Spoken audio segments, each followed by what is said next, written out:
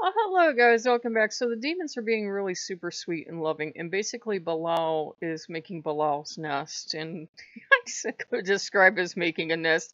I think Bilal can barely tolerate it. Satan thinks it's really funny because Satan has a better sense of humor. And they're all making their little demon nest, and they're all comfy, and they're all where they want to be. And Asmodeus is still right up next to me, even though from what Bilal has said. And it makes sense. Bilal's slower to answer me, but technically speaking, Bilal should be the one that has me, should be my mentor or should be my patron. But Asmodeus is a lot like the old man. If he wants something, he takes it. He doesn't care if it belongs to anybody else. He is a demon of, what is he the demon of? And when he covets something, he just grabs it.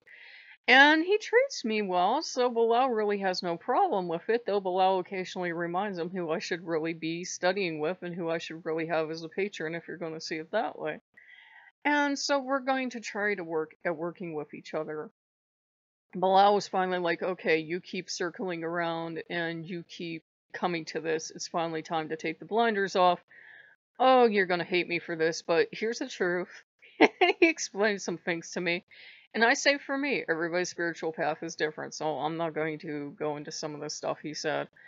And I was like, that actually makes sense. And so they're just working on the recovering from any past teachings I had that were very negative and very hateful. Catholic Church. And they're getting laughter, cheers factor. They're working on making sure that if I'm making choices, it's not from a fear place. It's not from a, if you wanted to go do X, Y, or Z, are you doing it because you're afraid, or are you doing it because of love or whatever? Don't act from a place of fear. That's like Demonology 101. Don't just grab onto a deity who claims they will do X, Y, and Z, or they will do A, B, and C to you if you don't grab onto them. I think we all know who I'm talking about. But I'm trying to be polite. But don't do that. Don't serve a god. Don't serve a demon. Don't serve anyone out of fear. Serve them because you love them. And serve's a bad word. They've all indicated that. Work with them. Learn from them. Marry them for all they care. But don't work with anyone, serve them, whatever, because you're afraid of them. That's not a fucking healthy relationship. There are some that are pretty fierce and are kind of scary, like Papa Legba is going to fucking terrify me to the end of my days because Papa Legba, he can be a loving, kind, and sweet old man, and he can kick your ass for you, as he feels the occasion warrants. And they've also been working with me through that you're not really looking at this the right way because Ogu's been working on me, everyone else has been working at me. In fact, the demons are giving me a shove towards Alola. They're saying you're not trying to pay for your own crimes or crimes of guilt by association. You're trying to pay for your father's crimes because he was an absolute rat bastard, is what you're doing, and you don't get to pay for his crimes. He does. So I just kind of looked at Ogu because my father was a fucking racist. He thought Hitler was a great guy. And you could not have a black person come on TV, the radio, or anything else his whole entire life without hearing profanity and the absolute worst garbage pour out of his mouth to the point where I still, I try to look at everybody the same way. I can still hear the shit he said when I'm looking, and I don't agree with it, but I can still hear all the harmful, toxic shit he said. His whole family were cracker racists, so I can hear what they would have said too. Which is probably why my ancestors won't work with me because I'm not a cracker racist. I thought, ooh. And I'm like my mother. My mother was the only non racist person in the family. My other grandmother, she was a terrible fucking human being, but she was at least halfway neutral. And, it's just, they're like, you can't pay for those sins. You can't pay for the fact that your family was utter fucking shit. You can just be a better human being. And if these Loa are claiming you as family, who cares if you have black parents and you're a little white girl? The gods work in mysterious ways. So I just have to get over that. And I've been watching a lot of liberal and atheist comedians to get over that. And it's like, yeah, it's true what one of the comedians said that You know, if white people go around self-flagellating, then you put the burden on black people to make you feel better, which is the last thing they need in 2020. And, you know, I was going to make a much more fiery video, but Bilal called me down. He's actually good for that. And I can accept now he was my teacher and he was the one showing up as Jesus because I don't believe in Jesus' divinity. There's just too much evidence against it. Now, most people will take that and go become an atheist, but I've experienced my gods and I have faith in them. I just don't think they do what people think God should do. Most human understanding of gods is that if you really exist, you'll do everything I want, you'll think how I want, you'll give me everything I want.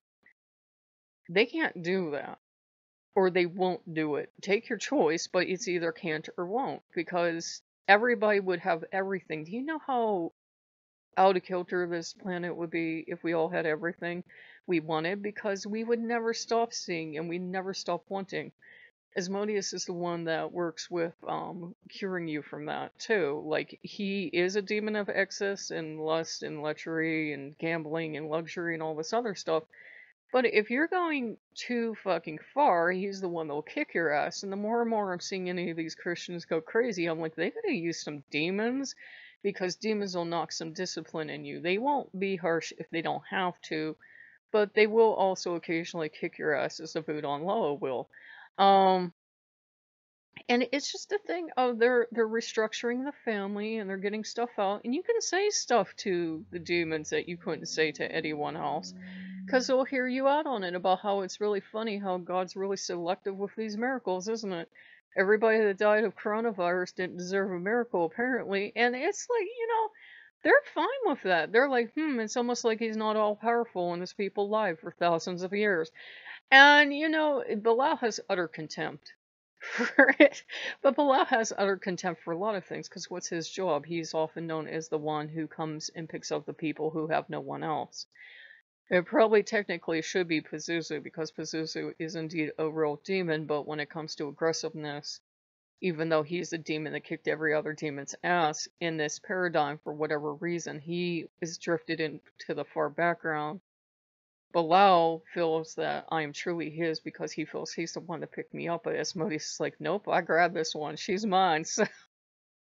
So, you know, at least I have a family, you know, fighting over me and fighting over who gets to keep me, and they're comfortable being seen as demons. You don't have to take the Judeo-Christian approach to them, but they're also comfortable with that too. They're like, just because, you know, a god is strong enough to create angels doesn't mean he's strong enough to keep control. Clearly he isn't, or there wouldn't be fallen angels. And it's like, wait, if angels don't have free will, how did they choose to come down and help us? Because they saw us suffering? Because that's why Azazel is hated, because he saw humans wallowing in ignorance, and he was like, this is fucking sad. Same thing for Satan, same thing for Lucifer, you know, in everybody debates their backstories, and I don't think we need to, but they took pity on us, man. They saw what kind of God people were serving, and they kept taking pity, and they keep trying to intercede, and they still try to intercede today. Anything that's fun, probably some demon or god somewhere other than God came up with it. And they're okay with the sarcastic air quotes now, because I figured out who God was. Yeah, the reason I can never pin it down is because God's a convenient puppet, costume, cosplay, whatever you want to call, for any god that needs to speak to you to come through on. It does. I'm not saying their god doesn't exist. I'm just saying that any other god was like, hell, old white guy, okay. And you know, it's very easy to play, so there would have been times I would have been addressing Bilal, and there would have been times I would have been addressing the old man, and the old man rather fond of that idea, and there have been times I was addressing Loki or someone else.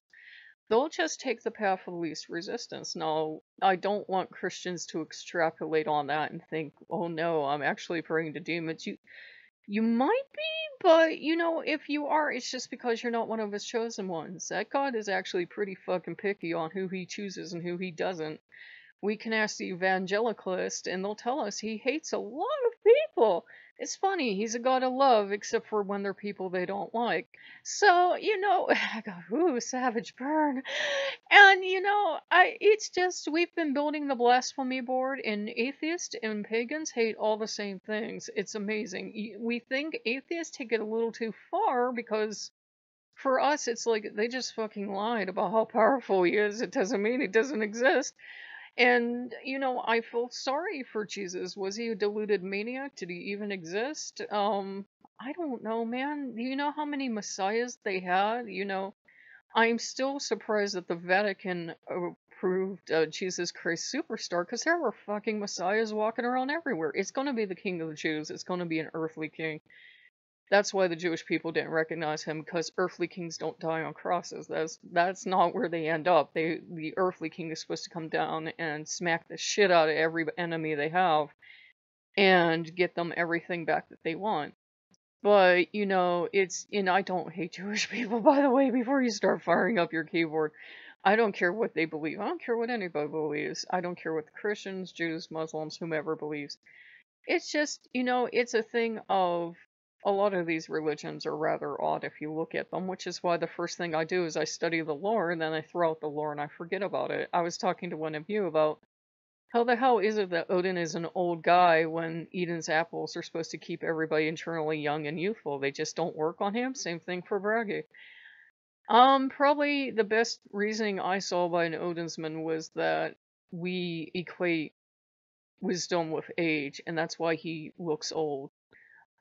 He looked young in a lot of the historical stuff that we actually have, because someone my age was old back then. I'm in my 40s, I'd have been fucking old timer. You just didn't live that long. That a few people didn't mean it was the norm. But over time, he's come to look older and older and older, and he keeps showing me that he can appear however he wants. One eye, two eyes, sometimes to be a sarcastic bastard with no eyes, Blackbeard, shut up Loki, red, black and white, anything he wants, any shape, form, gender, color. It's the old man. He's a shapeshifter. You have to understand this. And he's utterly delighted because somebody keeps trying to crawl into the channel and tell me to throw crosses at him.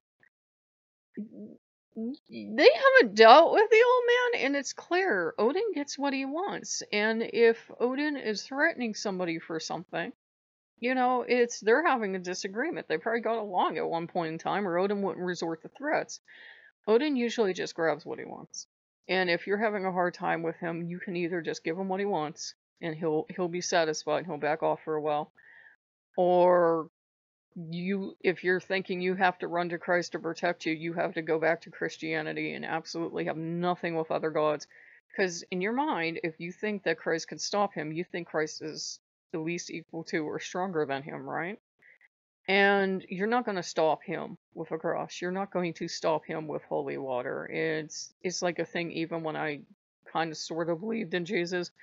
I wouldn't even use crosses for him because I'm like, yeah, the one best day of his life, he's going to love this. And I was always like, why do we have crosses of him being, tortured? And the universe kind of gave me an answer because these Christians will put up pins to try to trick atheists into being Christians. And this Christian pin said that if you take away Christ's redemptive death, you take away all Christianity. And I'm like, good one. You just defeated your own religion because I don't believe in sin and I don't believe he died for my sins. Did he exist? I'm not even sure. I'm going to let you have it. I'm going to let you have he existed. But do I think he's his own father to a teenage mother? Jesus, man, I don't know. I got cheers and hooting from Loki. He's like, I knew you'd eventually do that. So, it's funny how atheists and pagans get along.